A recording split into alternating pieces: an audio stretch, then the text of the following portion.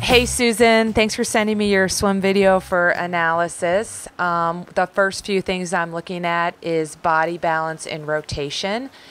Before you want to start trying to implement any technique on the three main phases of the stroke, recovery, hand entry, catch and push, we need to work on your balance and rotation. So your body remains in alignment, meaning your ears, shoulders, hips, knees, and ankles remain in alignment when you're rotating and when you're breathing. So like many people, breathing and kicking is going to impact your balance and alignment. In your case, the breathing is really throwing you off. Your eyes, one reason you shouldn't breathe so frequently is because that throws off your body alignment. And then because you're always looking to one side to breathe, you're not paying any attention to what's going on under the water. So your eyes should always be looking towards the bottom of the pool. That's going to help keep your neck in line with your spine. Plus, it's going to allow you to focus on what's going on with your catch and push if you're focused on that black line. So right now, every time you breathe, and you breathe frequently, you're lifting your body. It's kind of collapsing. Your core is collapsing. You're forming like a banana shaped body position. And you have that huge lift. You're dropping your arm. That's throwing not only the alignment out, but the balance is out of alignment. So we need to nail that first. Double pump drill is going to allow you to help let that arm stay there, and then the kick on the side drill as well.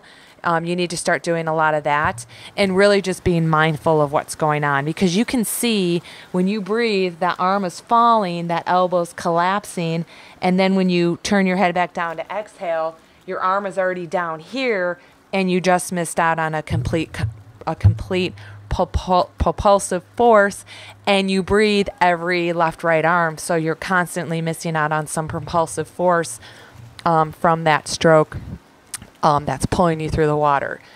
So let's focus on that first. As far as like the flutter kick, you should be kicking from your quad and hip flexor. Your toes should remain close together. You don't want to split your kick up, but the split kick is caused when you breathe you're splitting your legs so you don't rotate on your back. So just doing kicking drills with the kickboard, not to strengthen your legs necessarily to propel your body, but just to help you get a feel for the kick and the right muscle groups and how much of balance it provides for you.